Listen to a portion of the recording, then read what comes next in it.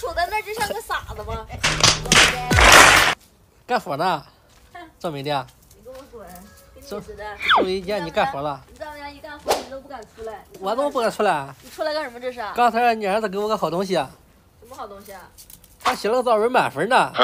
哟，这个当妈妈教的好啊，不得给你在丈母娘面前给你美言几句吗？啊？妈，你想听吧？还有谁给我拿个作文，他老师给打满分啊？满分？啊？满分拿了？拿来了，读读你听听。给你丈母娘读读。读读。欣赏欣赏。写的叫什么？我的妈妈。哎呀。废话，他就爱写他妈，他妈好在家里。是他妈有东西写哈。啊。是啊。人长得又漂亮，是他爸没得写。他爸除了胖还是笨，就没了。行了，闭嘴。2句话就没了。行了，你听听，听完再说。我念了哈。我感觉我老妈有病。只要我爸不在家，他是一个人，洗衣服、拖地、擦桌子、刷马桶，上蹿下跳的，干得热火朝天呀。但是只要我爸在家，他哪怕干一点活都会莫名的发火大。他干活的时候，我爸要是站着，他就骂我爸像个僵尸一样；我爸要是躺着，他又说我爸跟猪一样，还不如站着蹦一会儿。我爸坐着，他骂我爸是个傻子。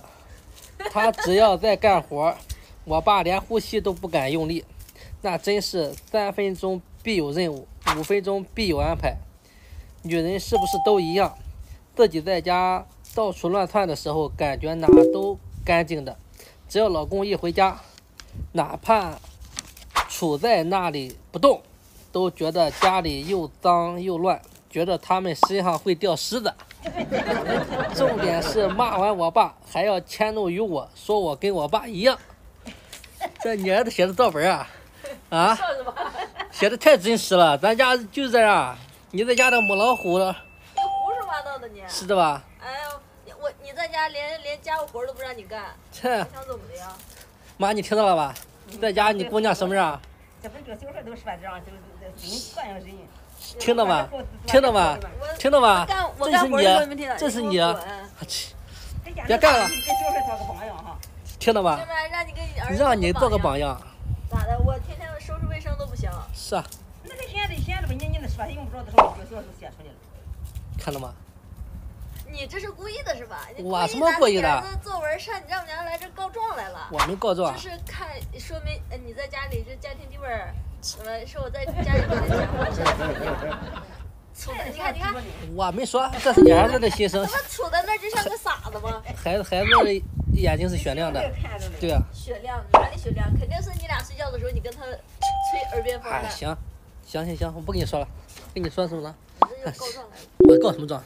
啊！你给我滚！你就滚蛋！你看你那个猥琐的样，你看你那个猥琐的样，我下次我打，看你丈母娘俩都是，臭死了！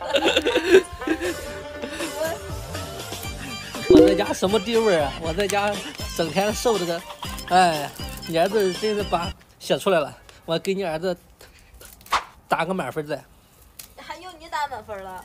啊，用你打满分，你怎么不说领你儿子下饭店呢？啊，请你儿子请吃饭是吧？你儿子这是给你成功的提供了素材，告状的素材，要不然你能在我妈面前告状？你还是不好咱说，你要是不能让咱说，滚开！看你就烦，像猪一样，赶紧滚，别杵在那儿。你说，我